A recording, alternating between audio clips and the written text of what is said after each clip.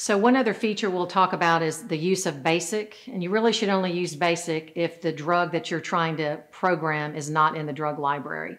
So to do a BASIC, you're going to still have to confirm the care area because I have already gotten out of the last program.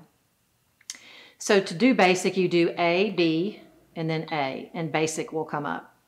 You scroll down, you toggle down, say OK. And then it's primary that we're doing, not secondary. If it was a secondary BASIC, then you would toggle down to secondary. And then the mode of delivery, mils per hour, mics per kilo, per minute, whatever, you toggle up and down. I'll just stick with mils per hour and say OK. Then I put in my rate. Then I put in my volume to be infused. And then I press OK and run. And then again, just validate there's no kinks, it's not clamped, which in this case it is. But then I quickly caught that, and we're flowing.